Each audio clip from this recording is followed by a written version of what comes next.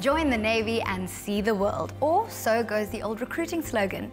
With water covering the greater part of the planet, you're also going to see a lot of ocean, which is precisely what an all-women crew aboard an Indian Navy sailing yacht has experienced as they circumnavigated the globe.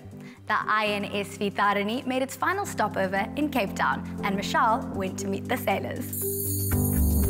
Having rounded Cape Horn at the tip of South America, the INSV Tarini crossed the South Atlantic to reach Cape Town, where this tiny yacht and a 6-woman crew received a huge and well-deserved welcome. Senior naval officers, civic dignitaries, members of the diplomatic corps and a crowd of enthusiastic Cape Townians were on hand to greet the Tarini as she edged across the final few meters to her mooring at the Royal Cape Yacht Club. Bonded by a shared dream, 6 young women from different parts of India embarked on a journey of a lifetime. Their mission was to circumnavigate the globe, touching the shores of Australia, New Zealand, the Falklands and South Africa. They spent in a couple of days here in Cape Town, and I'm excited to meet up with them to find out more about their incredible adventure. The Tarini's arrival coincided with the Festival of Holi, and India's High Commissioner to South Africa and Lesotho was soon auspiciously red-cheeked. Today has been an exceptional day. We have the Tarini girls who have accomplished an incredible feat. They have demonstrated loud and clearly that nothing is impossible for a woman, that gender does not define potential. I think they're also role models for both young South African women and Indian women, especially in face of a lot of women abuse in both countries. It shows you that if you create opportunities for women, that they can do anything, and sometimes even do it better than men. If proof were needed that size really doesn't count, the Tarini provided it. And while the yacht disappeared in the forest of masts, she and her crew had earned their place of honor in Cape Town. Mishal took the opportunity to chat to the Tarini's master, Lieutenant Commander Vartika Joshi.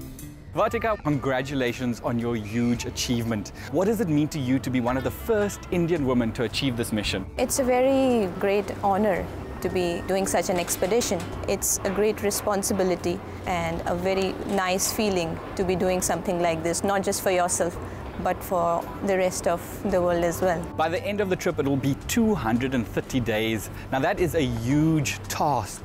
What inspired you to take on this role? I belong to the mountains of India, and before I joined the Navy, I had no clue what a sailboat looks like. I always wanted to explore the oceans, and I always wanted to be close to the water and see how it is like to be on water. Now I know this has been months in planning. What training did you undergo before the trip? There were so many things that went into training us for this voyage. We had to literally start from scratch and learn everything about the boat, basic navigation, communication, weather prediction.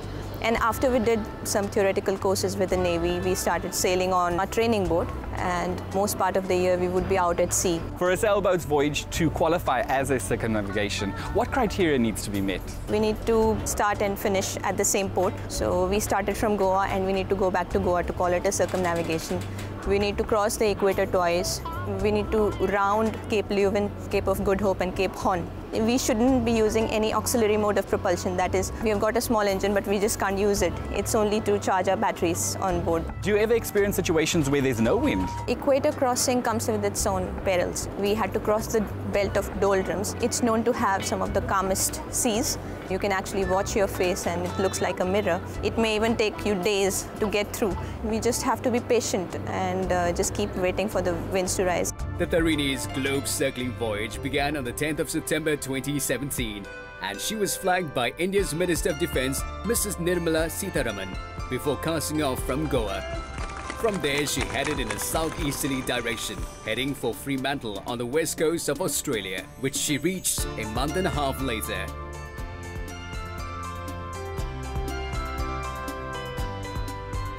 The next leg of her voyage took the Tarini south of Tasmania and into the icy depths of the Southern Ocean, an area where high winds and heavy seas are an everyday occurrence.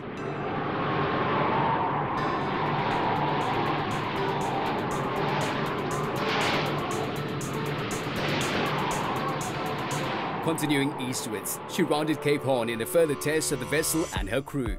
But the elements weren't the only challenges that the 6 sailors would have to face. Is there any moments where you face real danger, such as pirates? There in the Indian Ocean, there are some areas which are pirate prone, And we have got our anti-piracy ships from Indian Navy, which are already deployed there, and they're always alert, warning us in case there is existing threat, and we avoid venturing out in those areas. While Cape Town offered the crew members time to stretch their legs and enjoy the comforts ashore, the stopover also gave them an opportunity to do some maintenance to keep their craft ship shape, and Mishal was invited to take a look around. Permission to come aboard. Welcome, let me give you a hand, please.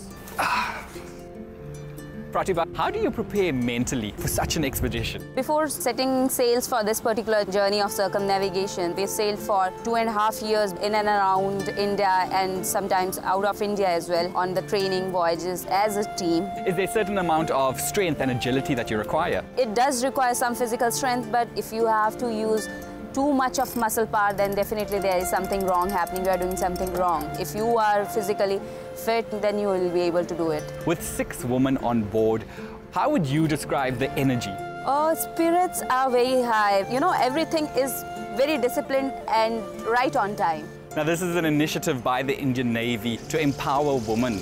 And you've spoken to countless young girls. Are you noticing their curiosity about this as a potential career choice? Yes, we interact with lots of school students and college students, and you actually can see in their eyes, they are so much into it, they're so inspired. That thing inspires us as well to keep doing this.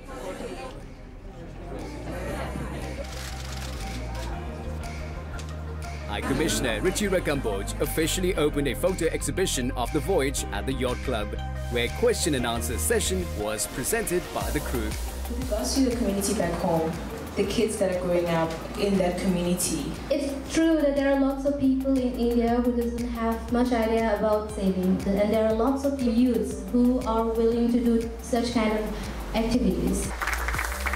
This event was open to members of the general public who were eager to learn more about every detail of the seafarers' experiences and to capture some selfies.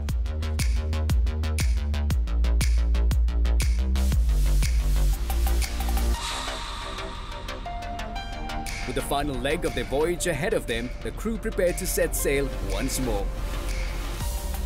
American author William Feather once said, "One way to get the best out of life is to look upon it as an adventure." Having spent 230 days out at sea with stops in 4 countries, I would say that these 6 phenomenal ladies are a living embodiment of his words. The morning of their departure saw a blessing being invoked on the Tarini and her crew before they headed out of port.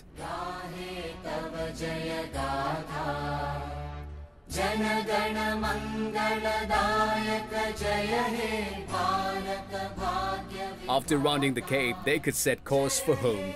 We wish these 6 intrepid young women fair winds and following seas all the way safely to Goa.